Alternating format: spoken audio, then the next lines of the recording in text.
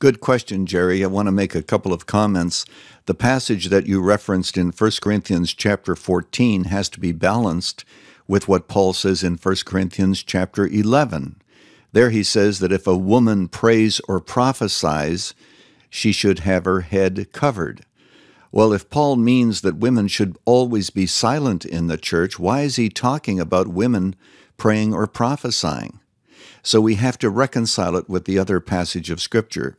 And of course, the Apostle Paul is not contradicting himself in the same book, mind you, because that also is in 1 Corinthians, actually chapter 11, where the reference that you made is to chapter 14. I think the key here is the context.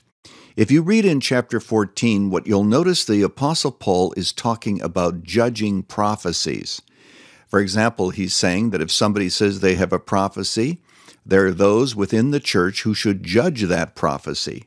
Now, if a woman were to judge those kinds of prophecies, she would be, in effect, taking authority over a man, which Paul forbids.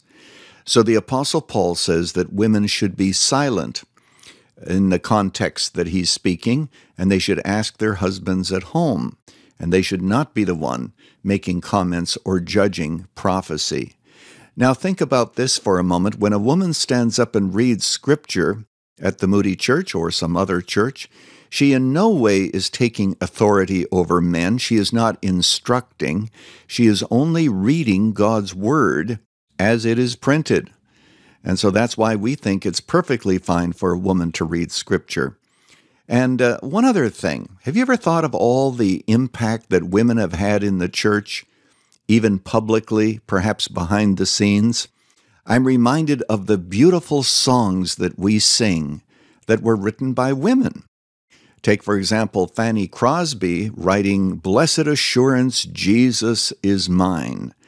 Now we read the theology of that song. It is excellent. It is biblical. We sing it. We are blessed.